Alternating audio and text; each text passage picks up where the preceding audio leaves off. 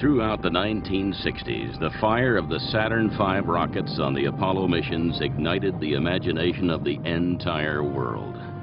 But Apollo is not a story of machines, but of people.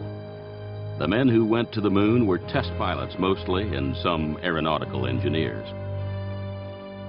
They were ordinary people doing an extraordinary job. But they all shared the sense of adventure and determination to achieve the seemingly impossible, and a willingness to push themselves to the absolute limit, to the very edge of human experience.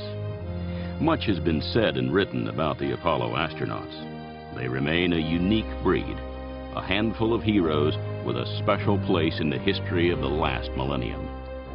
After more than 30 years of space exploration, only 12 men have set foot on another planet.